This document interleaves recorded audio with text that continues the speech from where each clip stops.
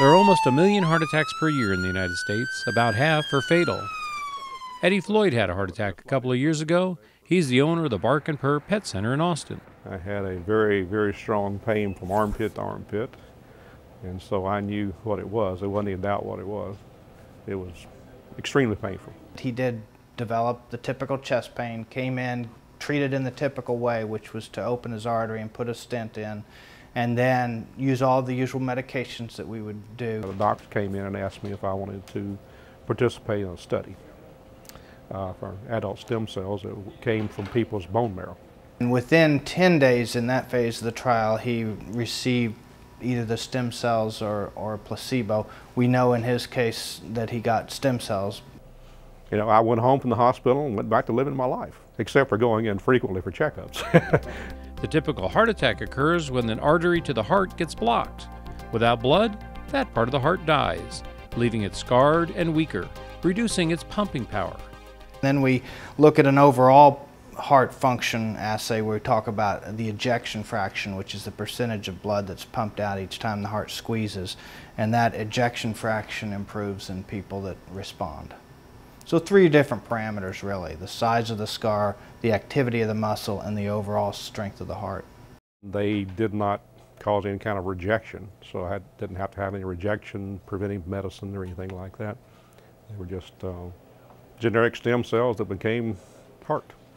Within the first 7 days after a heart attack, the heart cells that are dying are emitting homing signals, a beacon that says, I need help, and the stem cells are able to respond to that. And we do that to a small amount anyway when we're trying to repair our own heart attack. But in this case, we're giving patients millions of stem cells that can recognize that homing signal and travel through the veins, through the lungs, and then make it all the way to the heart. And we know that this works. They become myoblasts and then myocytes, and they have been shown to actually be truly functioning heart muscle at that point.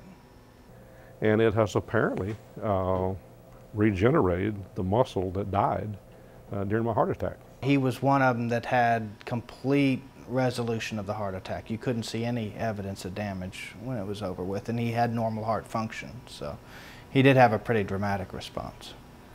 There really isn't anything that I can't do because of my heart that I'm aware of. There are a few things I can't do because of my belly, but there are not many things that I can't do because of my heart.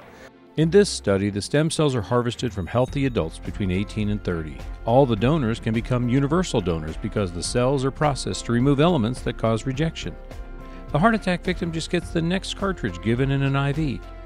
This is an incredible breakthrough. In most transplants, they take great care to avoid rejection, but here there's no need for DNA matching or anti-rejection drugs.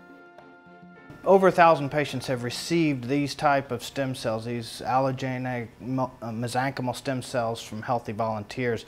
There were studies done for Crohn's disease and graft versus host disease and a number of other disease states. In the heart study that was done in phase 1, there were 53 patients in that. And then this phase 2 study will have 220 patients. And we're dosing the second patient today. The Texas legislature is considering pro-life bills, Senate Bill 73 and House Bill 2379, to promote ethical, life-saving adult stem cell research and treatments. As Texans, we have a choice. We can support adult stem cell research, which has proven to help many like Eddie, and successfully treated thousands more with over 70 other medical conditions. Or we can fund embryonic stem cell research, which requires the destruction of human embryos and is yet to cure any disease. Embryonic research is the choice of California, spending $3 billion. Their first goal is to restore function for one disease in the next 10 years. Research has been ongoing for more than a decade with embryonic stem cells, which has the dangerous side effect of frequently causing tumors in lab animals. Contrast that to adult stem cell research, where doctors continue to find positive effects on even more diseases. A lot of the patients were smokers and had chronic bronchitis or emphysema, and it actually healed some of that process. And so over time, lung function improved in the people who got cells, whereas it didn't improve in the placebo patients. So now the company's actually started a whole nother round of studies looking at treating emphysema with it. Please help put patients first in Texas. Visit TexasAllianceForLife.org and learn how you can encourage your state senator and representative to support Senate Bill 73 and House Bill 2379.